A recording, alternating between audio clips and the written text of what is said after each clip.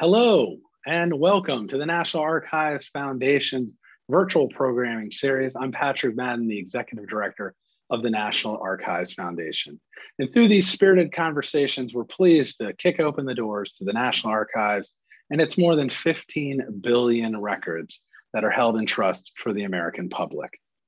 Thank you for joining us today at home. We're delighted to host our next edition of the Presidential Library Series with the Truman Library. Our guest speaker today will be taking your questions. So we want to make sure you know how to ask those questions. We'll be using the chat function in YouTube. So just to get a little practice now, go ahead and put your hometown and state. I see some of our friends, our regulars are already in there doing that. And later on in the program, I will give you a shout out. Now I'm pleased to introduce our featured speaker today. Kurt Graham became the director of the Harry S. Truman Presidential Library Museum in 2015. Dr. Graham has an extensive experience in the library and museum world. He directed the McCracken Research Library at the Buffalo Bill Center of the West in Cody, Wyoming, the leadership position of the Church History Museum in Salt Lake. And prior to that, he was a member of the history faculty at Cal State University, San Bernardino. Kurt, are you with us? I'm here. Hey, Patrick. Terrific. How are you doing today? Great. How are you doing? All right. All right. And how's everyone there doing with everything we're dealing with, the staff of the museum and the library? We've been teleworking primarily since since the pandemic started. We've been undergoing a major renovation, of course, that we're going to talk about tonight, and fortunately, a lot of that has been able to continue as kind of essential work with construction. But in terms of our federal staff, we've been doing a lot of work remotely and very efficiently. I mean, it's been a good thing in some ways. We've done a lot of these virtual programs as well and continue to reach our audiences. And I think these are very important moments. But we all miss the live human interaction as well. And I think this has been a tough time for everybody. But I think on the whole, most of our staff has responded very well to it. Well, that's great. Yeah, I think we were all trying to adapt as well as possible and make the most of it. So fortunately, I think all the vaccine news will be hopefully seeing more real people and not virtual people in our own places here in our museums. Well, I know you've got a great presentation set up. You're going to tell us all about this new museum and the opportunities when allowed to come see you in person, what all the new fancy things that you've got to show everybody. So I'm going to pass the screen off to you and let you have at it. Okay, well, thank you. I appreciate that, Patrick. And thank you for all the work that you and the National Archives Foundation does. Each one of the presidential libraries has a private foundation as well. In our case, the Truman Library Institute. And it's a wonderful relationship. That nonprofit 501c3 status is so important, and that private-public partnership can be so effective and so efficient. And I'm very grateful for the Truman Library Institute, and certainly likewise the National Archives Foundation, and all that you all do for all of us. We got some slides here, and you'll see the first one coming up is a slide of our new entrance. I'm going to walk you through the renovation we've done. We were just completing a $26 million capital renovation of the Truman Library, all new exhibits, modest expansion of the building. This is a new entrance on what used to be the backside of the museum. It is now where the parking lot is. It's now the main entrance. And we're very, very pleased and proud of all this and excited to get to share it with this audience. I've seen this on drawings and renderings and architects, photos and whatnot for the last 5 years. And it is so gratifying to get to see this in real life and to realize that this dream is actually coming to fruition. And I think that when our guests can finally come through these doors and experience the Truman Library, they're going to have a wonderful experience. I just maybe would give a shout out as we get going. I mentioned the Truman Library Institute, and of course we have a wonderful federal staff, but the project that you're going to see is, we've had several people working on this. The architect, this first facade that you see was designed by Clark Anderson Architects. The general contractor was J.E. Dunn. And our exhibit design, when you get inside the exhibits, those were done by Gallagher and Associates. And the media pieces that really highlight some of the great areas in those galleries were done by Monadnock Media, a media development firm. So all of those and many other subcontractors, we've had a great run and excited to to kind of give a shout out to that team, because this is not your grandma's Truman Library. This is a very different kind of organization. It's not just a refresh of our exhibits. It is a complete reimagining of Harry Truman's legacy and how to convey that and how to deliver the impact of this important, critically important, I think, legacy to a 21st century audience. And that's what this was all about. So as you walk through these doors, you see the light overhead there coming in. Those are south-facing windows on the left that up high. And it gives you a sense almost cathedral-like as you enter. And I think what I'm most pleased about that is it is a tribute of becoming the 33rd president. It is something that is worthy of Truman's legacy. And I think that as you walk in those doors, you get a sense that something important is about to happen, and something is. So as we go to the next slide, you'll see the opening of the new exhibits. Everything in this building is, in terms of exhibitry, is new. We went down to bare walls on both levels, and everything is completely brand new. So on the left, you would enter the exhibit, and on the right is where you would come out of the exhibit. So it begins in a theater that is set in 1945. And as we move into that room, into the next slide, you'll see that this is a standing theater where you walk in and the world is set in 1945. And you enter the chaos of the war coming to an end. It starts with the 44 Democratic Convention. Franklin Roosevelt is renominated. Truman, somewhat reluctantly, wasn't really happy about it, but becomes the Democratic nominee for vice president. And this program is playing, the war is progressing. You see the turmoil and the tension that is involved in the society and the country at that time. And the program is suddenly interrupted with a news bulletin in authentic newsreel footage by a narrator from 1945 saying that Franklin Roosevelt has died. And the question that this theater poses is, who is this farmer from Missouri who is about to take over the reins of the free world? And the question that everyone had in those days, as the journalists and others that were writing about this put it, of Harry Truman, they said, can he swing the job? That was how they said that. You know, is he up to the task? He was a little known farmer from Missouri, hadn't gone to college, you know, wasn't a blue blood, well-bred Harvard grad like FDR. How would he be able to handle this was the question. And so that sets up for us an opportunity as we move into the next gallery to begin to answer those questions. Where does Harry Truman come from? And what is it that gave him the kind of grit and the kind of capacity, the kind of ability to lead the world as he did? So you see, for example, now you can see we're still in construction. We're finishing up the construction phase. So this is definitely a behind the scenes tour. But that piano in that case, for example, Truman was very nearsighted as a boy. So he couldn't go out and play sports and rough and tumble with everybody else because he couldn't see very well. So he'd put on his spectacles and played the piano. And by the way, he read every book in the library. And so as a result of that, he gets a certain kind of training, as a certain kind of youth.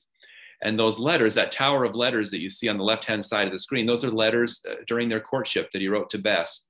They met when they were just little kids, 6 years old in Sunday school. And he claims he never forgot those little blonde curls. And he went on to, knew her through high school and later eventually, of course, began to court her. And his younger life, the Grandview farm experience, all of the early years of Harry Truman kind of culminates in a big decision that he made to go be a part of World War I. And so you'll see we have a special theater that's dedicated to World War I. You see a French 75 in the case on there.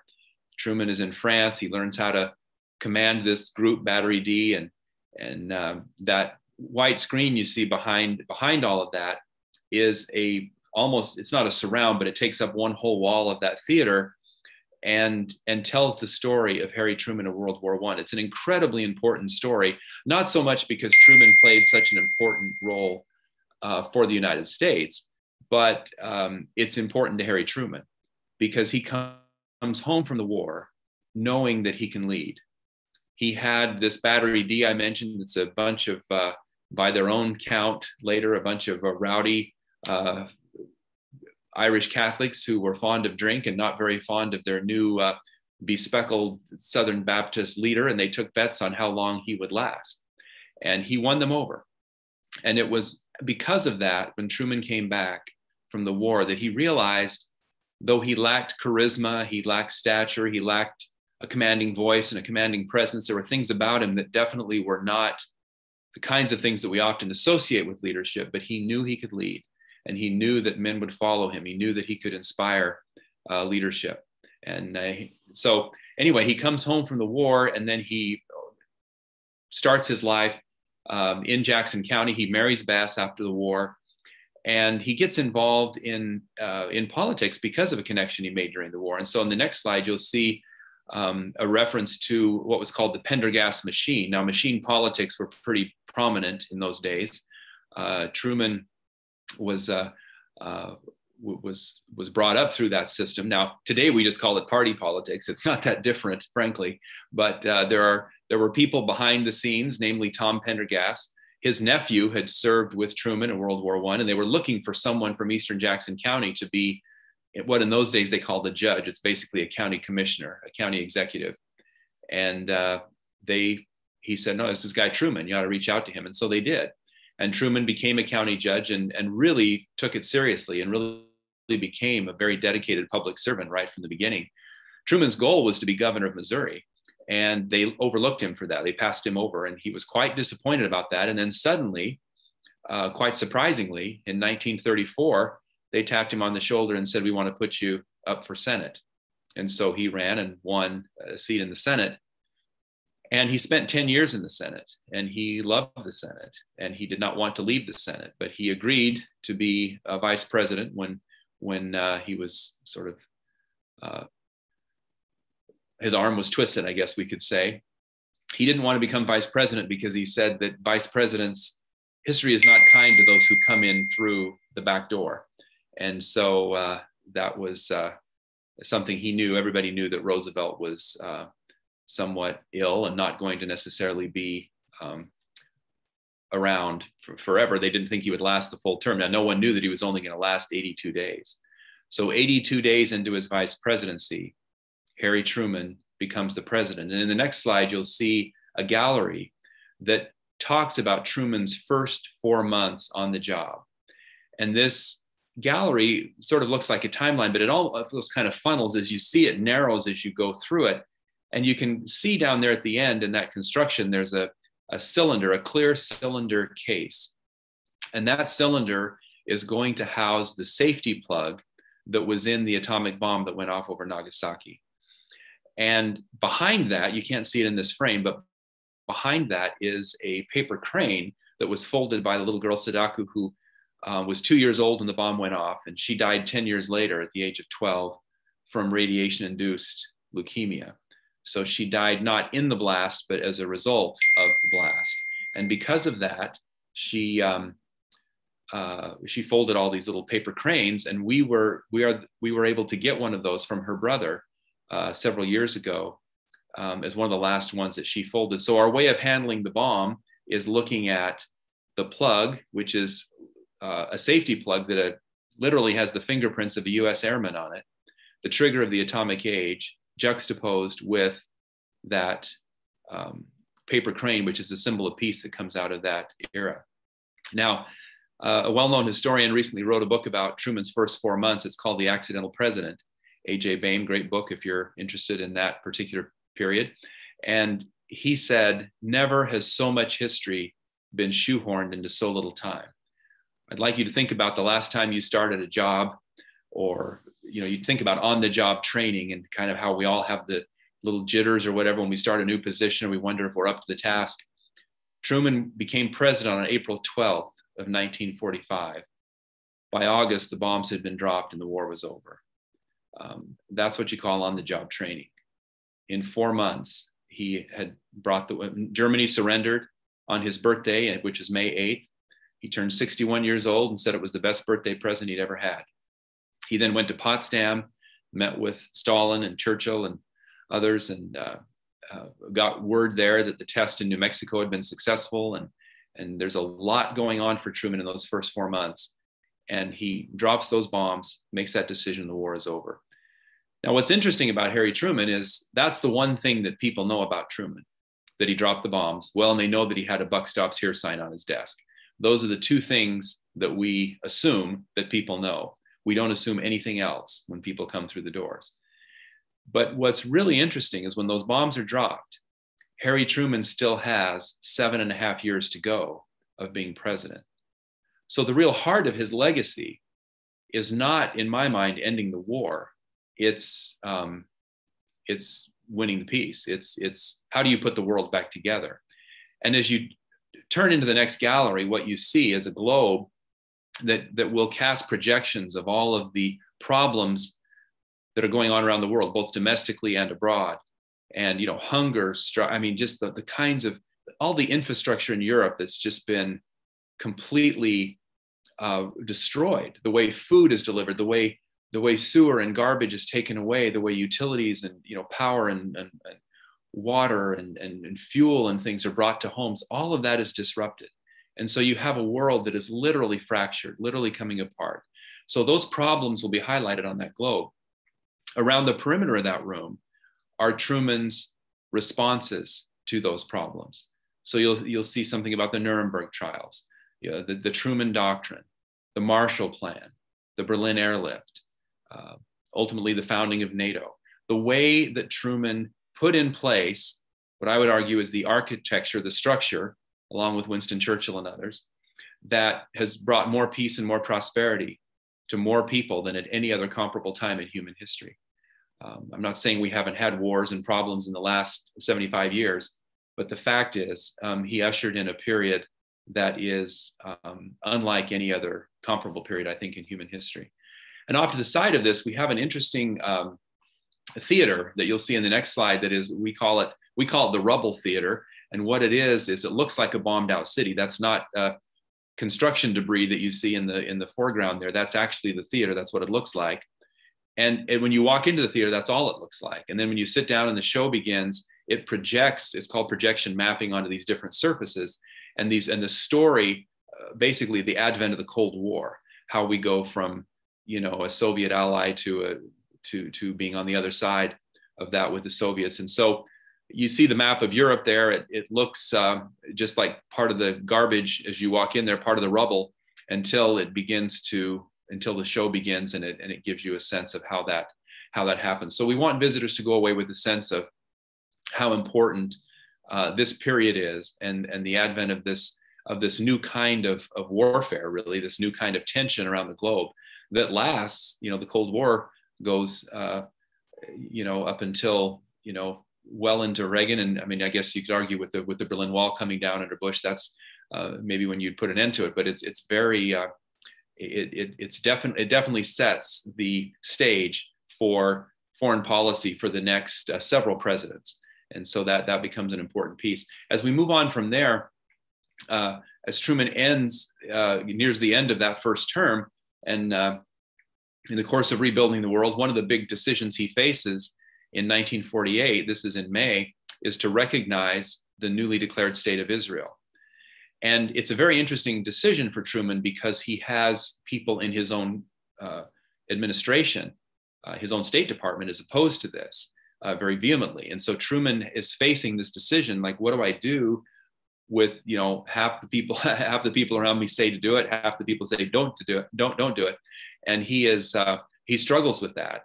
But in the end, within minutes of the state being declared, Harry Truman extends recognition to this new founded state. And then as you follow that up, this is May of 48. In the next gallery, we have Truman's civil rights legacy, which there are many things that Truman did in terms of civil rights, and we can get into some of that maybe in the Q&A if you're interested. But the main thing I want to point out here is that Truman desegregated the armed forces and the federal workforce in July of 1948. So he recognizes Israel in May. He desegregates the government and the armed forces in July. Now remember, he has to run for office that fall.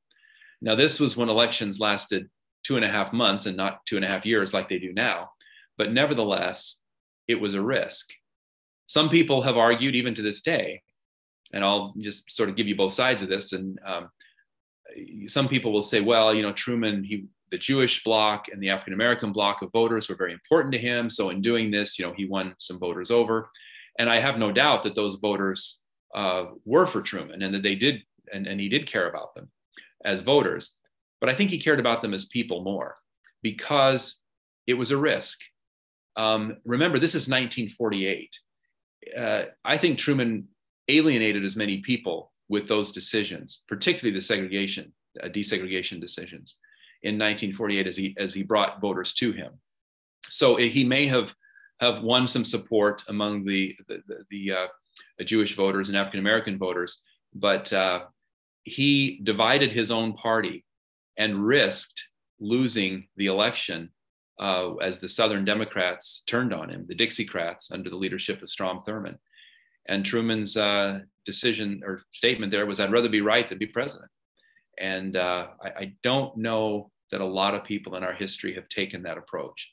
And I think that's one of the reasons that Truman's legacy is so important to us today. But I mentioned that he has to run for office in 1948. So in the next gallery, what you see is the back end of a train there, where Truman would come off of the end of the train there, come out of at a whistle stop somewhere, and people would gather around, and they came by the thousands. And he would stand there and deliver a stump speech. And that's where the phrase "give 'em hell, Harry" comes from. Somebody in the back would yell, invariably, they'd say, "Give him hell, Harry," and he'd say, "I'm going to do just that." He later said, "I never gave anybody hell. I just told them the truth, and they thought it was hell." But in any event, that whistle stop campaign was a watershed moment in American electoral politics. Before that, you didn't run for election, you stood for election. And to get out and kind of grovel for votes and go right directly to the people in that way was not necessarily becoming. It seemed a little ambitious. It seemed maybe even a little bit desperate. So it was a new way of politicking. And Truman went and he predicted, he looked at the electoral map and the electoral college, and he said, "Here's how I think the states are going to go." And he didn't miss it by far. And he won pretty handily when you look at the numbers. But of course, the press, everybody thought, no, there's not a chance for poor old Harry. Nice guy, but not going to happen. So you see up in the left-hand side there, the graphic, that famous photo of him with the newspaper, "Dewey defeats Truman." The newspaper reporters were so confident they didn't even stay up to watch the returns. They just printed their story and went to bed. And Truman was very pleased, very proud of that headline after the fact that he was able to win that election and win it so handily. So as he wins that election, he's now president in his own right, and he begins his second term with the fair deal, which is very interesting because, things that Truman dealt with were front and center in the fair deal, like the minimum wage or housing or, aid to farmers. I mean, just about anything you can imagine that we're dealing with today, Truman tried to incorporate into the fair deal. Didn't have as much legislative success as he had hoped. He had his own legislative agenda, every reason to think that he was on the uptick after this stunning election. But he runs into a problem, and we see this at the beginning of the second term as we advance to the next slide, in the Red Scare and the whole notion that there are a bunch of communists in the State Department and elsewhere. And so we begin the second term by talking about the loyalty oath program that Truman had to put in place. And this is a very interesting moment. You see an interactive there in this shot, that it's a game basically that 6 players sit around this table. And the way it worked is, if you were accused of, as a government employee, if you were suspected of having communist sympathies or whatever, you could be brought before a group that would basically decide your fate, whether you would stay in government service or not. And that decision was based on a questionnaire, on a series of questions. Now, we have taken all of the questions in this game, and I think it'll be quite interesting, especially for younger people, to experience these questions, because the questions that were on this loyalty oath survey were things like, have you ever read the Communist Manifesto? What do you think of it? What do you think about interracial marriage? What do you think about homosexuality? What church do you go to, and how often do you attend? I mean, it's mind-boggling to think that those questions were designed to ferret out whether someone was loyal to the United States. But that was what it was. And so we begin with that. And I think, this was before the McCarthy hearings and things really got going in full swing. Of course, it went even crazier from there, as you know. But what really got in Truman's way was not, I think he could have probably put this to rest, but in 1950, he's home in Independence, and he gets a call, again, as he's anticipating his legislative agenda, all the things he wants to accomplish in his second term. He's sitting at his home in Independence, and he gets a call, Mr. President, North Korea has invaded South Korea. And he hops on a plane, flies back to Washington. It's such a secret meeting that even the wait staff that are serving them dinner, he calls his closest advisors over to the White House. They have dinner together. They don't mention a word about this until everyone is done with the meal and the wait staff are out, and they shut the doors and they say, now what are we going to do? And this wonderful exhibit here is a much more robust treatment of the Korean War than we've ever had before. Talks about MacArthur, the firing of MacArthur, the good things that MacArthur did there that Truman was supportive of. Ultimately, he overreached. We tell that story from a soldier's point of view. We have a couple of really marvelous collections. But Truman decides early on in that second term in 1950, he writes a note to himself saying, no, I'm not going to run again. He could have run again. He was grandfathered into the limitation that was passed during his term, but he had decided not to run. And it's probably just as well. He wouldn't have won anyway, most likely. By the end of that term, he was pretty unpopular because of the Korean War. I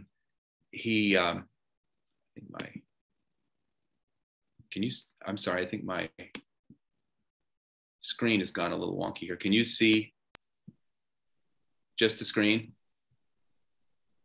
We can still hear you and see you. And you can still see somehow my email has come into view in a way that I didn't necessarily want to make that part of your experience. I apologize for that little snafu there.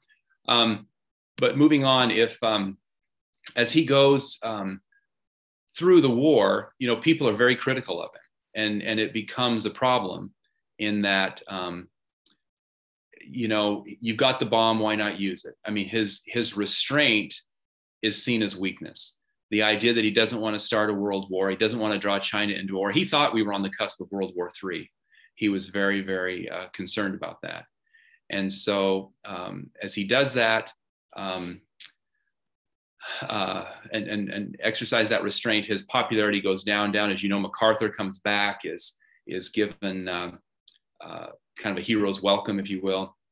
And so to embarrass Truman, and Truman ends up kind of leaving office with some of the lowest poll numbers in recorded history.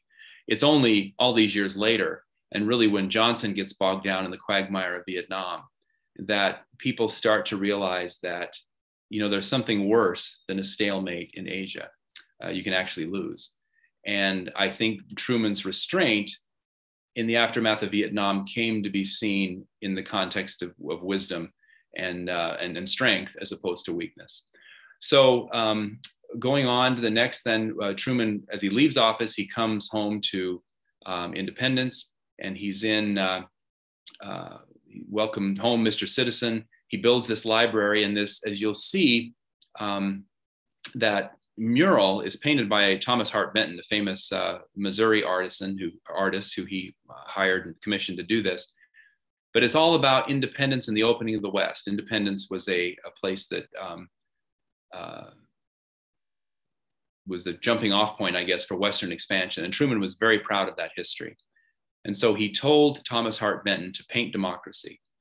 Now that mural does not necessarily encapsulate the definition of democracy that you and I would be comfortable with today. But nevertheless, I find it interesting that Truman opted not to celebrate himself or his accomplishments in office. He wanted this big, beautiful piece of art to be about his hometown and about its role in opening the American West and being part of a large national narrative. And I find that really interesting that he is nowhere in the picture in his own library in that way. He did not see this building or this institution as a shrine to himself. He saw it as a place for young people to come and learn about democracy, and particularly about the presidency and how that worked. Going on to the next, then we have a gallery that talks about the Trumans in Washington. This talks about their domestic life, focuses on Bess Truman, their daughter Margaret, the rebuilding of the White House when they move over to Blair House in their second term. The White House was literally falling apart. A lot of people don't realize this. The only thing original in the White House is the facade. The interior has all been redone, 2 more floors dug beneath it. That big beam that you see hanging behind those columns is an original beam from the original White House. Margaret's piano, a leg of her piano, had begun to fall through the second story. And so that became part of the story. So we have an interactive there that talks about the rebuilding of the White House. And then, of course, we just move on to the legacy of Harry Truman that we can talk about. We have, you'll see pictures there of President Clinton, President Bush, Vice President Cheney, Secretary Powell, Secretary Albright. I always say to people, the thing I love about being in the Truman business is that you really can't offend anybody. Harry Truman is beloved on both sides of the aisle. And I just find that so refreshing. I mean, I have yet to meet anyone on the right or anyone on the left who doesn't look back to Harry Truman as the kind of leader that they would like to emulate. And I think that's what gives him such staying power today. And you know, we'll get in a little more to his legacy perhaps in our discussion, but I think it's a really significant point that he's one of the few leaders that everyone can agree on today. And finally, there's a last view here. Walking out of his gallery, there's a nice view of the gravesite. Mr. and Mrs. Truman are buried out in our inner courtyard, which is a really wonderful thing for us to have them there. It adds a sense of solemnity to the whole institution. And there's a wonderful little video that I'll finish with that Walter Cronkite narrates as he is completing the coverage, the 1972 coverage live on CBS of the internment of Mr. Truman. And he said, you know, Harry Truman was a man uniquely of his time. He was, you know, ordinary man, came up through the ranks. And because he was that way and uniquely of his time, we will never see his like again. Now, I do hope that history will prove Cronkite wrong, but I will say that I do think the legacy of Harry Truman is something that is incredibly unique. Last president, I'm sure, will never have another president who didn't go to college. I'm sure we'll never have a president who, you know, was a farmer and just came up through the ranks and local politics and made his way all the way to the Oval Office. I think that trajectory is probably gone forever. But there was something wholesome about it. There was something valuable about it. And I think in preserving that legacy in this library and in this museum in this way, and especially at this time, I think that we are doing a great service for the nation and for the world. People come from all over. I mean, ambassadors and senators and governors and military people, retired all over the world, come to pay their tribute to the man from Missouri who literally changed the map of the world, who made the world a different place than they otherwise would have had. So, as I believe that was the last slide we had. So, Patrick, if you can. See, now my screen seems to have gone back to normal. I apologize. I don't know exactly what happened, but I had a little wonky moment there. But anyway, I see you clearly. If you did it from memory, you did a great job. Yeah.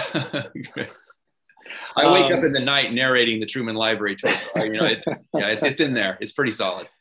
Excellent. Well, that's fantastic. And I know we talked a couple of weeks ago, and I was thinking about, you'd asked me if I'd been there. I said, no, I haven't. I thought back, and actually I was at the old version, I guess we will say now, of the museum about 20 years ago when I was at the Smithsonian. We brought an exhibition to the Truman Library. So I look forward to seeing the new one. And a lot of the, as you know, a lot of the presidential libraries have over the years had the opportunity to update the legacy. So it's a great, the end there is a great segue to sort of my first question.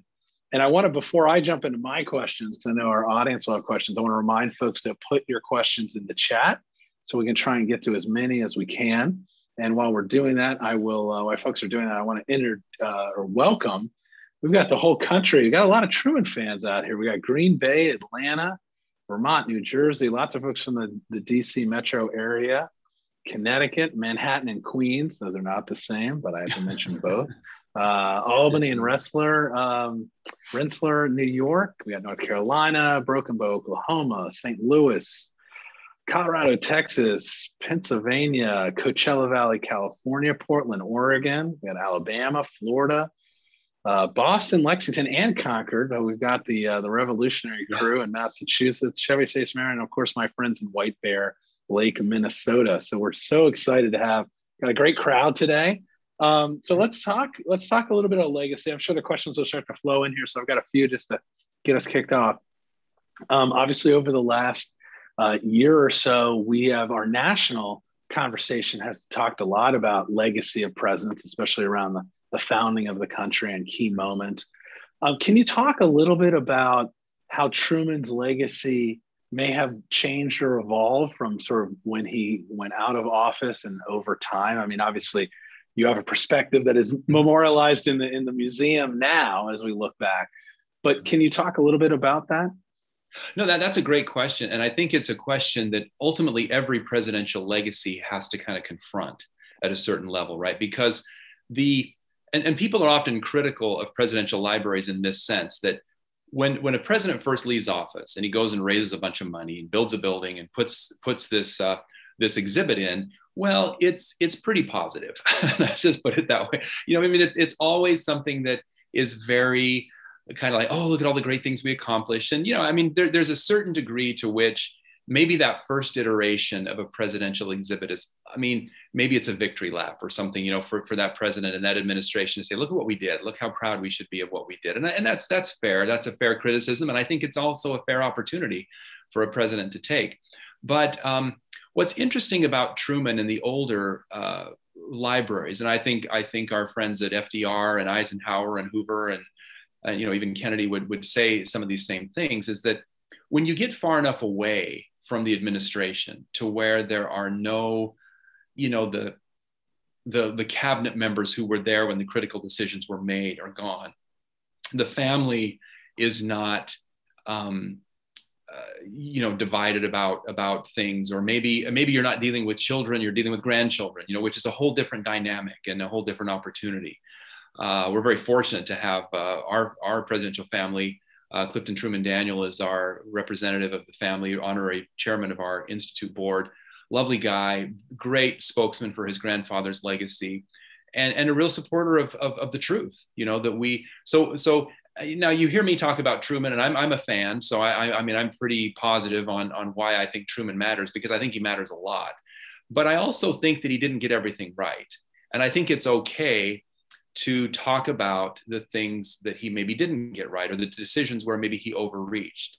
And I think that, we have the luxury in these older libraries of knowing that, the former Secretary of Defense or the former Vice President or the president's children aren't going to be in my office, kind of with a finger in the chest saying, how dare you say, talk this way about my father. The fact of the matter is we vet everything we do with historians. We don't want hagiography. We don't want just a celebratory narrative. We carefully vet all of our exhibit text with a panel of historians from different perspectives. But your question was really about how do these legacies change over time? So when Truman leaves office, as you noted, he left with very low poll numbers. And even by the time he died in 1972, I think he just kind of had the idea, look, I did my best. I did what I could in the moment. I think Harry Truman would be shocked to see the degree to which we've made this about him, and the degree to which, now I would argue that it's not about him, that it's really about us. I mean, that's why we need the legacy of Harry Truman, to talk about our own time. But he certainly would be shocked to see himself listed as the 5th or 6th most important president ever.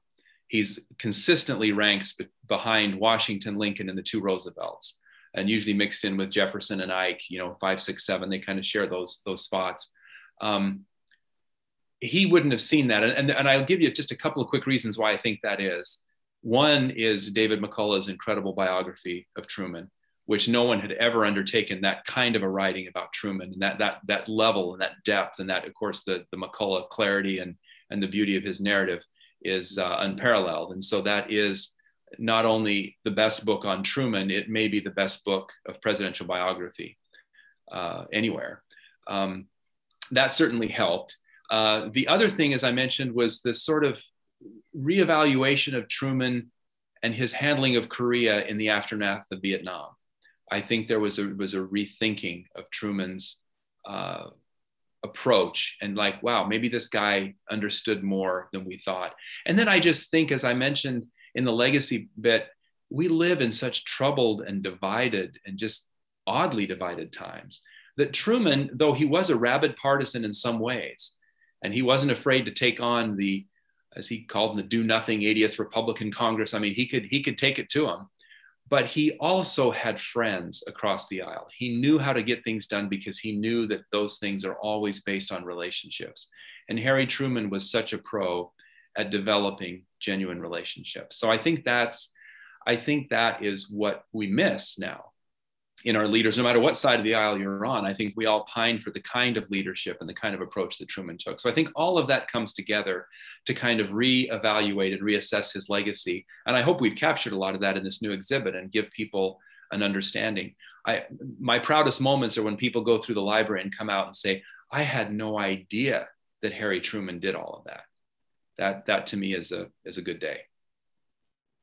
Well, I think we can agree David McCullough would make yours and my biography sound great too. So, yeah, that's right. That's right. It's hard to beat a McCullough biography, which is also one of our, usually one of our questions from the audience is, do you recommend, is there a biography you recommend? I assume that's on the top of the list. And so you mentioned scholarship. Obviously, scholarship over time influences legacy.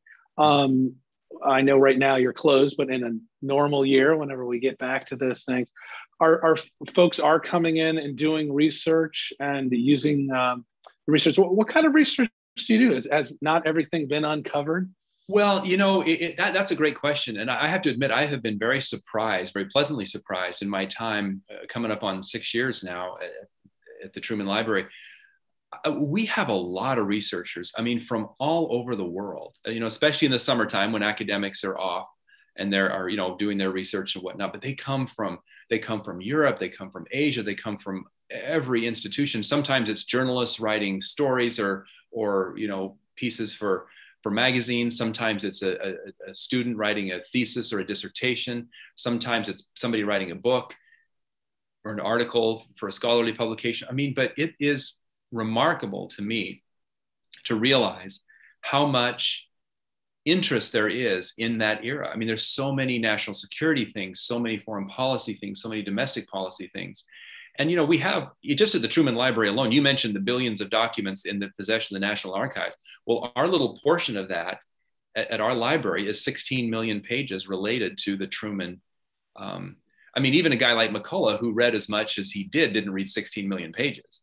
And so there's always new insights and new interpretations, but occasionally, not as much as a newer library would get, but occasionally we will get, a box of letters from Aunt Sally's attic somewhere that somebody had, and they corresponded with the president or their dad did or something. And all of a sudden we have this little treasure trove of letters that we didn't have before. So there is new material that does come to light from time to time.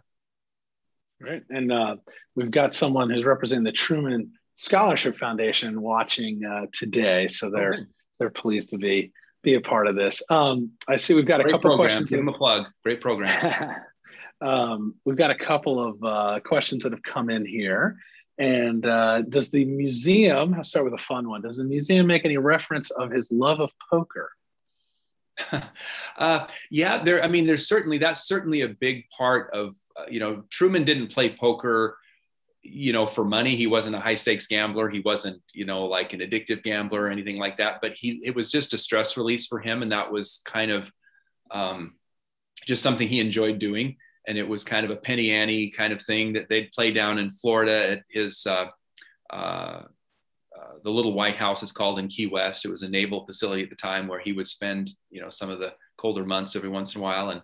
And he'd play on the train, as the presidential train was going around. Famously played a game with Winston Churchill on the way out to deliver the Iron Curtain speech. So certainly that's a part of Truman's past. We and we certainly acknowledge that, but I don't like people. A lot of people have this impression that he drank a lot of bourbon and played a lot of poker, and that's not. He did both of those things, but not to the point that it got in the way of him doing his day job. Let's put it that way. Sure. Fair enough. Um, Will, I understand from one of our viewers that he received a Torah as president. Will that be on view in the museum? Yes, it will. It was on display before, but it will be a much better display, a much more prominent display, I should say, in this whole story of Israel. It's a very interesting story. The Torah belonged to a young man whose father was a very prominent rabbi in New York, and associated with one of the leading seminaries. And Chaim Weizmann was coming to town, and he was going to visit President Truman, and he needed a gift. And so they called this boy's father and said, this rabbi, and they said, we need something to give President Truman. We need a gift. What can we take? And this young man had been given a Sefer Torah for his bar mitzvah when he was 13. He was now about 20, I think 19 or 20, but they had kept it at this museum place because it's not the kind of thing you just keep in your living room. It's a very valuable, it's all hand copied. It's a beautiful work of art. And so this rabbi said, well, I can't give you anything out of the museum collection, but I do have this, our family, we have this Sefer Torah that was used for my son's bar mitzvah. They said, that'll be great. That'll be fine. So they took this boy's Torah and they gave it to President Truman as a gift. And Truman was thrilled to have it. He loved it and kept it. Even when they said, boy, it'd be nice to have that displayed in a Jewish museum. And he said, it'll be very nice to have it displayed in my museum so people can come and see it. And so we had an event with that Torah at the National Museum of American Jewish History in Philadelphia just about a year ago, right before COVID, when we could still travel and do these kinds of things. And that young boy who became a rabbi himself was celebrating the 80th anniversary of his bar mitzvah. And he was able to see that Torah for the first time in 80 years. It was a very wonderful experience. And it's a beautiful piece. And Truman's relationship to the Jewish community is profound to this day. And I think there's a lot of respect and he's very revered there and among those circles. And so we're very proud to have that Torah very prominently displayed in our Israel gallery. Great. A couple other questions about the museum. Will there still be an Oval Office? There is. The Oval Office has been refreshed as far as paint and whatnot, but the Oval Office of Truman's that we have, the replica Oval Office, I should say, is based on photographs of the real Oval Office in 1950. So it is an exact replica of what we know that the Oval Office looked like when Truman used it. So we're not taking any liberties with that. We're putting it back exactly as it was. Everything on the desk is where he had it. Everything on the wall is what he had displayed. But it's one of the real highlights, I think, of the museum, because everybody, for most people, that's as close as they'll ever get to the West Wing of the White House. I mean, it's not, the West Wing isn't a place, even if you take a White House tour, which is, increasingly difficult, obviously. Very, very few people ever get to see the actual Oval Office. So that will continue to be a big part of our offering. It's a big brag for most of the presidential libraries, as you know. What about, as you were going through the tour, anything on the assassination attempts? It's mentioned in passing. I mean, it is a pretty dramatic moment when these Puerto Rican nationals are trying to draw attention to their cause, and they take shots. And Truman, they're living in Blair House at the time. Truman comes to the window to wonder what all the ruckus is about, and they say get away, get him away from the window. But sadly, one of his Secret Service detail was killed in that attempt, and Truman had to go on that day. He was giving a speech, I believe, out at Arlington, and so yeah, that is definitely something that was shaped his experience. It's interesting. After Truman left office, I mean, in those days, there was no pension, there was no Secret Service protection, there was nothing. And he just was Mr. Citizen. He just went home. And it wasn't until the Kennedy assassination that Johnson insisted that former presidents be given Secret Service protection. And the Trumans resisted it. Bess in particular, she did not want that level of interference in their life. I mean, it's not, I mean, I know it's necessary these days, but I can't imagine that it's very comfortable to have people hanging around you all the time, watching out for your safety or whatever. That sounds like a drag to me, but she didn't want that. But Johnson said, "No, Bess, we can't have anything happen to you and Harry." So he loved him, and he wanted that to happen that way, and so it did. They relented, and they had that kind of protection afterwards. So no, presidential protection is a huge deal, and certainly that assassination attempt had to be jarring for the Trumans. Mm-hmm. Well, you mentioned post-presidency. He had a famous road trip. Is that part of the legacy, the post-presidency gallery that you mentioned? Yeah, what we've done, we have a lower level where we have rotating galleries, and we've always had that rotating gallery in the lower level. But Truman was a car guy. He and Bess loved cars, and so those were always on display. But sometimes when we had a gallery closed to be able to refurbish it for the next exhibit, install the next exhibit, those cars wouldn't be available. So now what we've done is we've carved out an area in our lower level for kind of a collection highlights area, if you will. So the cars are on permanent display there. And the story of those cars, and of course, the story you're alluding to is when Truman, I think he's invited to give a talk. And I'm blanking on the moment whether it was in New York or Washington, but he's a former president. So they say, well, hey, let's jump in the car and let's take a road trip. Let's go back east. And so they get in their Chrysler and they take off, just the two of them flying down the highway, former president and first lady, on their way to the East Coast. And of course, everywhere they went, the press would just emerge, the paparazzi, the whatever, and every gas station they stopped at, every hotel they tried to book into, hey, the president's here, and everybody would, of course, there was no social media or anything, but the phone bank would light up in that town, and everybody would come running down to the general store or whatever and try and get an autograph or a photograph or something with the president and first lady. And I think it's, in some ways, it's kind of naive, but it's kind of refreshing to think of that level of humility when he thought, well, it's just not that big of a deal. Nobody cares. Nobody's going to come and bother us. I mean, we're just going to drive at this square, but he's this very famous figure by this point because, Roosevelt certainly was the radio president, but Truman is the first president to really move around enough and travel enough to be sort of photographed in these different settings, but also to be on television regularly. Now, it's not like in the way that Kennedy and other presidents would kind of perfect a television persona. Truman is actually pretty flat on television, but he was on television enough that he was recognizable and people saw him and knew him as the president. Okay. I know we've got a couple more minutes left. I want to see if I can get a few more of these questions in. Sure. Did he really take a long walk every day? He took a long walk every day, even in retirement.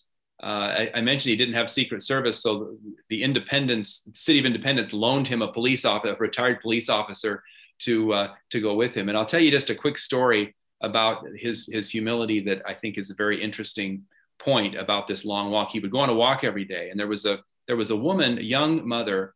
I believe she was from Germany, but she was an immigrant, hadn't been in the country very long, and so she would go on this walk every day with this older guy that lived in the neighborhood. She would just kind of meet up with him. It wasn't like they planned to go on a walk, but one day her friend waved her in from the street and said, "Lily, what are you doing?" What? And she said, "Oh, I just go for a walk." She had her little baby Buggy and had her child. She said, it seems like almost every morning we kind of meet up with this lovely old gentleman. He just lives around the corner and we go for a walk. And she said, "Do you have any idea who that is?" And she said, "No, he's just some old guy who lives around the corner." It's like, that's the former president of the United States. This woman had no idea. And what I love about that story is that in all of those walks, Harry Truman never once said, "Well, when I was at Potsdam with Churchill," or, "Well, when I was in the Oval Office," or, "When I was president, when I did this, when I did that." He never, ever referenced anything about his past that this woman even knew that he had been the president of the United States. And I just find that an incredible episode just in and of itself, that the man had the kind of humility to not need to have some person know that he had achieved the height that he had achieved. Well, so obviously says a lot about him. We'll do one more here and before we wrap up. Is it true that he's the first person to get a Medicare card? Yes, that is true. That happened in 1965 on the auditorium stage at the Truman Library. Lyndon Johnson thought so highly of Harry Truman and Bess and appreciated the effort that they had gone to try to get universal health care. That's the thing about Truman's legacy. You can trace so many topics to our own time that we're still struggling with. But Johnson went out there and on that stage in our auditorium, he signed the Medicare-Medicaid Act, and then he issued card number 1 to Harry Truman and card number 2 to Bess. Oh, that's a terrific story. Sorry, I have to ask this one last one here that came in from one of our guests, and I have a connection to because I used to work at the National Portrait Gallery at the Smithsonian. Oh. Elaine de Kooning produced a painting for the Truman Library of JFK, and there's, I guess, famously must be a copy of it at the National Portrait Gallery because I'm a fan. Will that be on view at the new renovated museum?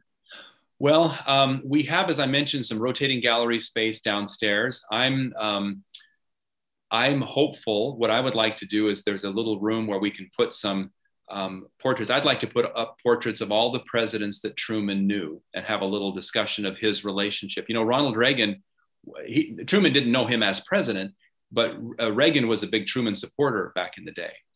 He knew Herbert Hoover, brought Herbert Hoover back into government service. Of course, he knew FDR, he knew Ike, he knew Kennedy, he knew Johnson. These are important relationships, I think, that he crossed paths with all these presidents. And yeah, the de Kooning, I'm a big fan of the National Portrait Gallery. I love those presidential. Every time I'm in Washington, I try and, well, in pre-COVID days, we'll see how it is now, but I try to walk through there. I love those portraits. There are some great portraits of Harry Truman. The official one by Greta Kempton is the one that was most often displayed, the one that we have, and there's a copy of it at the Portrait Gallery as well. But that de Kooning, no, we have the original JFK de Kooning, and it's better than the one at the National Portrait Gallery. Don't tell them I said that, but just so you know, when you come to Independence, I will show you that. Even if it's not on display, we'll pull it out and see that you get to see it. It's a stunning piece. It really is. And I'm not an art guy. I can't really wax too poetic about that, but it's beautiful. It really is a fine, fine piece. I will say, lined up with some of the other presidential portraits at the Portrait Gallery, it has a little bit more zeal and pop than some of the ones from the 1800s. Well, this has been fantastic. We've got, just to close out with you, lots of questions about obviously when you're going to reopen. It will be determined by COVID and the rollout and all that. But will the museum be ready? So, call it June 1, the Truman Museum, the Truman site is available to the public. Is the museum ready, or do you have a big kickoff weekend? We will definitely have a. I think what will happen is when we'll be ready to roll. I mean, the construction, as you saw in those photos, we're wrapping up and need to clean up some of the site. But honestly, it's really ready to go and have artifacts installed and things. As soon as COVID allows, we will be able to, even if it's in a limited fashion, begin to let the public in. I think what you'll see is a soft opening where we just sort of quietly kind of start to let the local public back in. And then once we realize that we're in the free and clear and that COVID is, in the rearview mirror and that enough people are vaccinated and that kind of thing, then we want to have a formal kind of VIP ribbon cutting with, appropriate level participation from folks. And that will be kind of our big moment of celebration to literally cut a ribbon and take, hopefully former presidents or whatever we can do. But again, it's hard to make those predictions in this COVID environment because I've been wrong enough times now that I'm sufficiently humbled as to just say, it'll happen when it happens. So Fair enough. I'm done trying to stay a step ahead of COVID. It is what it is, and we're all kind of dealing with it. So, and the archives has done a marvelous job, I think, of taking it seriously and keeping our staff safe and keeping the public safe. I mean, I tell local reporters who pressure me all the time about, well, when are you going to open? When are you going to open? And I say, when we do open, I want the headline to be how phenomenal this new exhibit is. I don't want the headline to be that the Truman Library was the a source of an outbreak of COVID in our community. I don't want to dampen the enthusiasm for this great work that we've been able to do. And it's been fantastic. We've had national support. We've had tremendous support in Kansas City. Our Institute board and our leadership there and our federal staff, everyone's just been terrific. I mean, it's one of those things that you just don't get to do very often in a career. Some people go their whole career and don't get to do what we've just done. So I'm very proud of that, very grateful to have been able to do it, and really look forward to cutting that ribbon and getting you and lots of other people in there to celebrate with us. Well, we look forward to that with you. In the meantime, we want to encourage all of our viewers to go visit you online. I'm sure you have lots of resources and information to dig more into the Truman legacy. And obviously, once things are in the free and clear, we welcome them to come visit you in person and give their own review of this great new experience that you've created.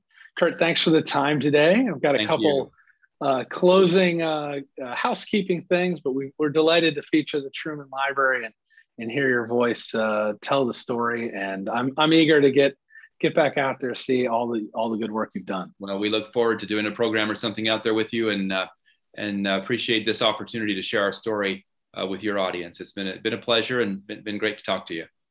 Wonderful. All right. Thanks so much. And to our visitors and our viewers today, a few last announcements. We appreciate all of our members who have joined us, our corporate supporters and donors. If you're not a member of the foundation, you can join at our website, archivesfoundation.org. And it is Women's History Month. And so where else should you find a terrific gift?